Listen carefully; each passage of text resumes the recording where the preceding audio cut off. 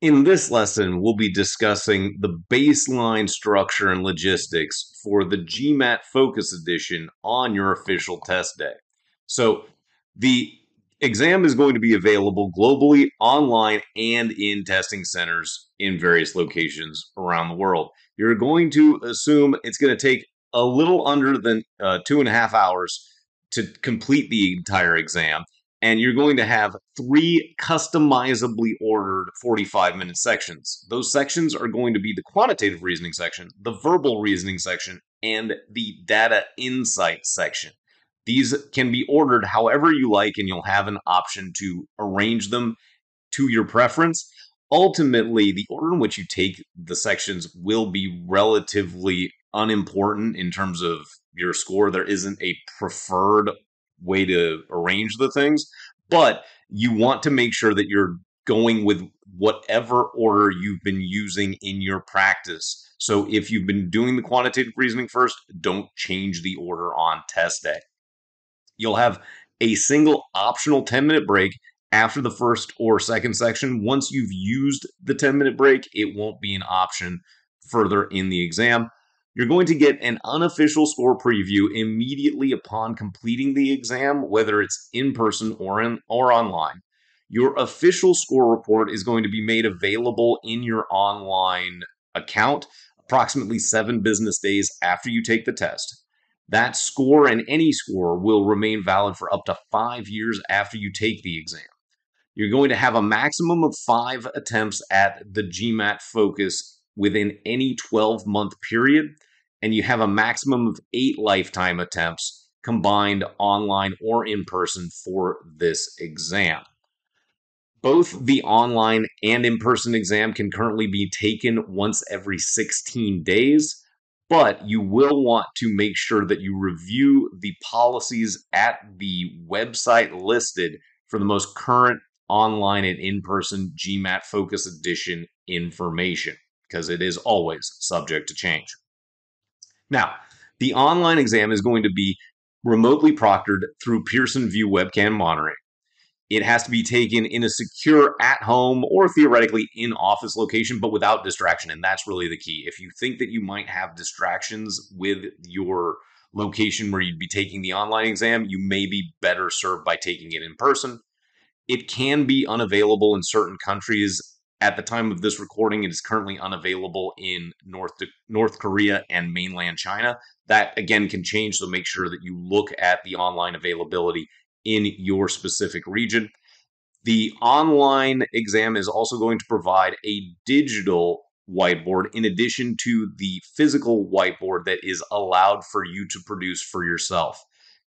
Again, check the specifics on how big the whiteboard can be at the time of your exam, but it's generally a medium-sized whiteboard that will be erasable. The accommodations that you can get if you are eligible will be the same online as in person. And one true benefit of the online exam is that it will be available 24 hours a day, 7 days a week, pending availability of online proctors. The test center exam is going to give you a 5-page dry erase spiral laminate notepad for scratch work.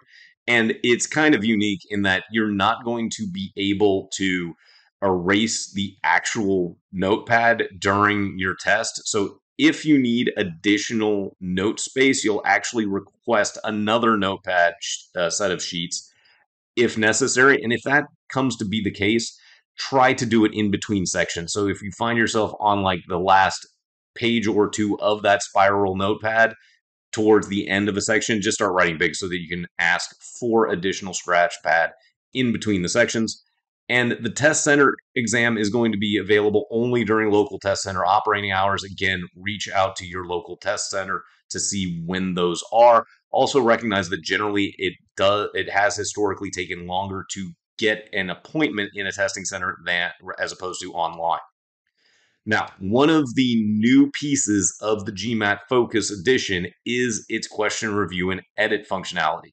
The GMAT, however, remains adaptive when in the section, so you now will have unlimited question bookmarking, but only 3 answers can be changed. So you can, rather than before where you had to move forward and couldn't return to a question, the GMAT Focus Edition allows test takers to return to problems after they've seen it the first time. Still, however, your performance on an individual question is going to broadly dictate the difficulty of the next question in that section.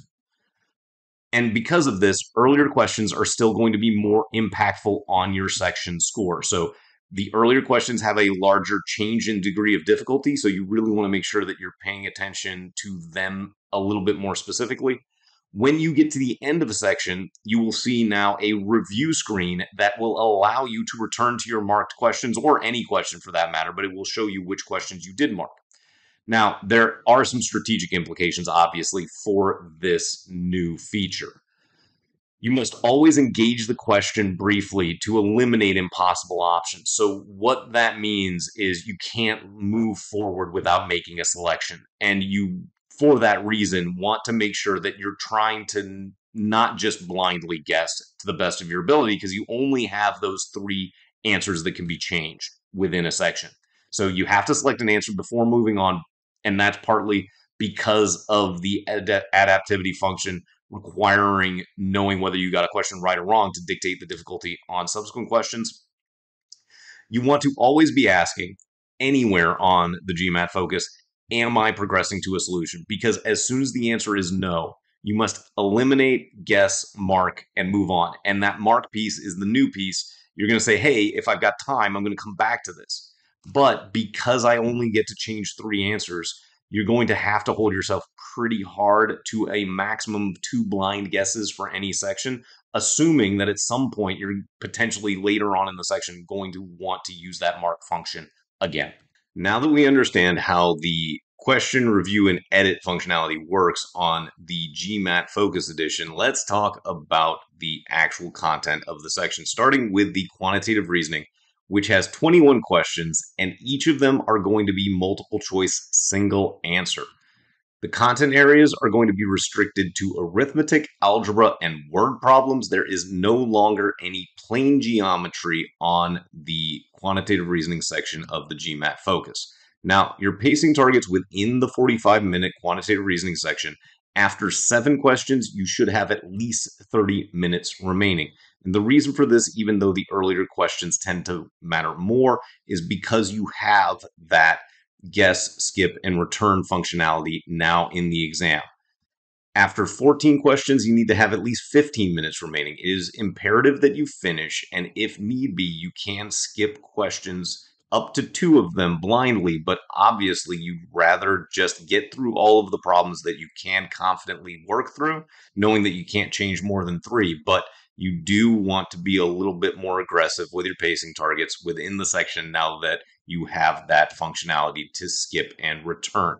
The verbal reasoning section is going to be 23 questions, and those are going to be approximately 13 reading comprehension problems and 10 critical reasonings.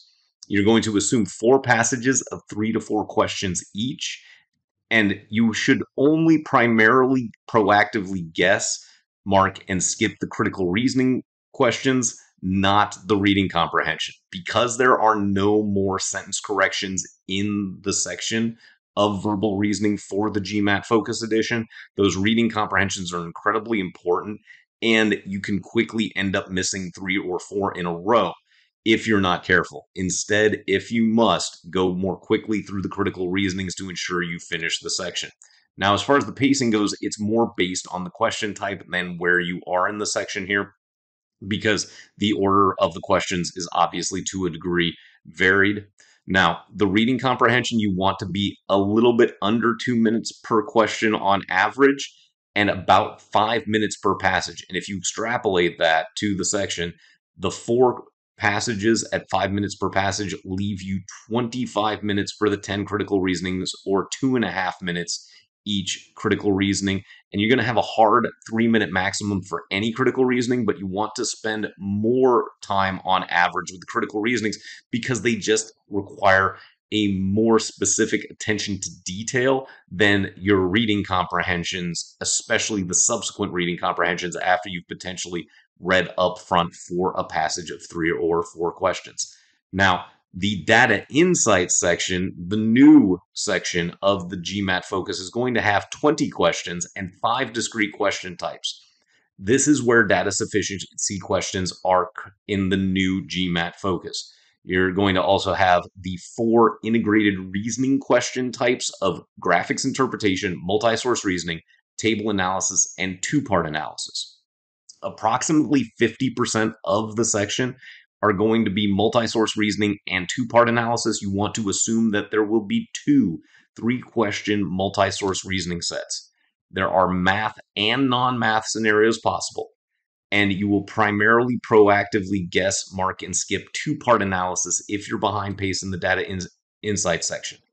One of the most important aspects to recognize about the data insight section is that it is the only section with an interface calculator provided.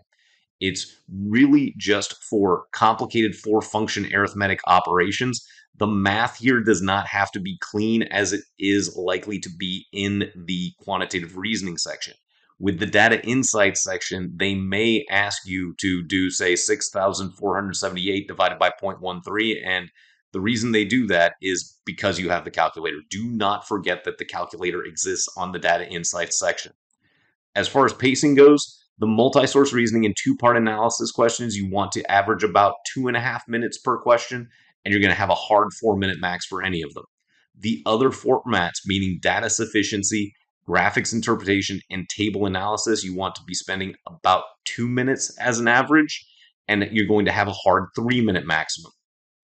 After 10 data insights questions, you're going to be between 20 and 25 minutes remaining. This is a little bit of a fungible goal because it depends on when you see those multi-source reasoning and two-part analysis questions versus the other types that should take less time on average. And do recognize that, as always in this exam, you can quickly guess, mark, and skip up to 2 questions if you need to keep pace, knowing that you want to leave at least 1 return throughout the section if you need it towards the end, knowing that you'll only be able to change your answer on 3 of the questions. Now, the official scoring, the overall score for the GMAT Focus Edition is going to be combined, and it's a scale of 205 to 805 in 10-point increments. This is to intentionally differentiate it from the legacy GMAT. And your percentiles are going to be approximately 495 for the 25th percentile, approximately 555 for the 50th percentile, and approximately 655 for the 90th percentile. This is quite markedly different from the legacy GMAT, where the 50th percentile was pushing a 600 and the 90th percentile was pushing a 700 to 720 when the exam transitioned. So don't expect your GMAT focus score to match your legacy GMAT percentiles. Now, the section scores are going to be on an individual scale from 60 to 90 in single point increments. And every section is included in the single overall score. So your data insights, your quantitative reasoning, and your verbal reasoning sections are all part of that composite 805 scale score. Now, when you report your score, you now can select for your schools to report the scores after the exam. You don't have to choose them prior. But there is no cancellation available, and the GMAC is positioning this as a good thing because you can always choose which scores to send. And I've said to students for years that multiple attempts are not necessarily a bad thing when you are applying to business school. Oftentimes you can show a level of dedication and perseverance by telling a story of improvement. Now, when you get your score report, you will get a more complex performance insights score, which is going to outline your performance by section and by question type. You're going to also be able to see your performance based on content and fundamental skills for the sections. And you'll have a time management and question review summary. These are not going to be something that is an added cost for the GMAT focus. This is going to be with every administration for every official score. So you'll have more data to go with should you need to attempt the exam again. Now, what should be a good target score? Whatever gets you in your program. And as the GMAT focus is gaining credence within programs, you'll want to make sure you take the time to research median scores and ranges at your target schools. Visit the official program websites, email admissions departments, call admissions officers, and of course, while this transition may still be occurring, ensure that they accept the GMAT focus at your program. It is likely that any program that had accepted the GMAT previously will now accept the GMAT focus, but you always want to reach out specifically and confirm not only that they accept it, but what target scores might be, understanding there will be a period of transition between the exams. So those are the basics that you need to understand as you begin working through the GMAT Focus Edition. Make sure that you always stay up to date at MBA.com as well while you're going through this course to prepare for your ultimate high performance official exam.